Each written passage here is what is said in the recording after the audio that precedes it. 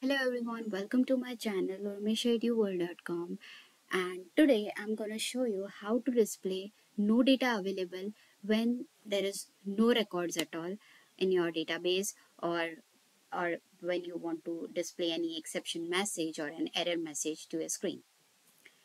So let's get started. As you can see, my dashboard is completely empty. So what I'm going to do is I'm going to pull my sheet. So as you can see, my sheet is completely empty.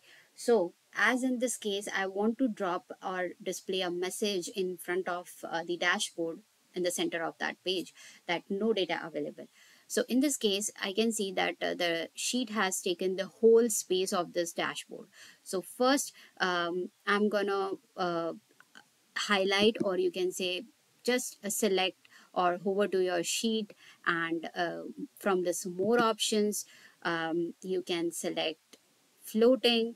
So by this once you do this, the sheet of that have taken the whole dashboard space, it's gonna shrink and take a very small space on the whole dashboard.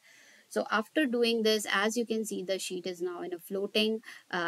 Here under the dashboard, there is an objects, and in this object, you can see there's a text. So using this text as an object, you can display any message. So as you can see, I can write here no data available, and for more of enhancing your text, you can use here the Tableau, or you can say any style. Here I'm using Tableau semi bold. I'm gonna increase the size of this text. Let's say I'm taking 18, and I'm again gonna bold, so it looks more appealing to the whole screen as it's completely empty. And I'm gonna change the color. Instead of this gray, I'm gonna use it green, let's say. And I'll make this hole in center.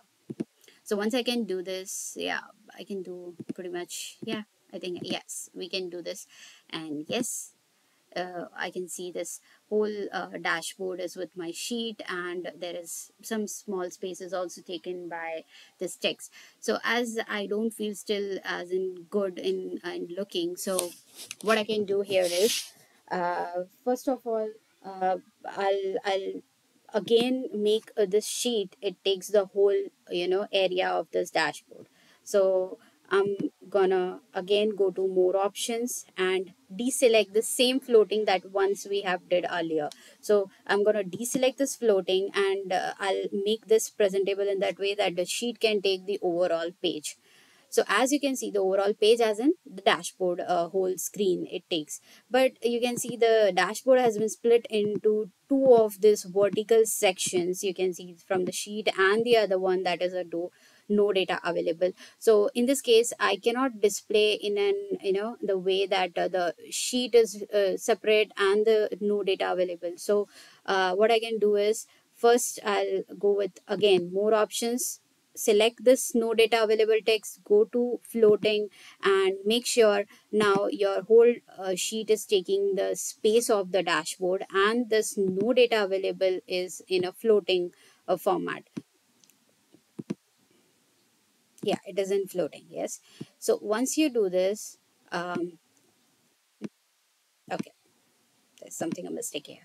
So once you do this, you can scroll and take this whole no data available in anywhere on your dashboard. So I want something in between. Let's say here is a good place, and I'm gonna stretch this in and increase the width of this, and a little bit more towards the left. Yeah, that's perfect. So this is how I can display any exception message, and when there's no record or there is empty whole dashboard. But one thing that you should keep in mind, that again go to more option, you can see here the floating order. Always make sure your floating order is sent backward. The reason behind is if your sheet is not empty and you just want to use the same process or same this same method, you can use it for in case like when there is no records, then and then it gonna display, and in case when the sheet is showing or throwing any kind of a record, then this no data available don't get highlighted in front of it, and it's just blow your mind. So I think better you should take it in a back end and make this floating order as in send backward. So yes, yeah, this is done. If you like my video, then please do like, share, and subscribe to my channel. Till then, thank you.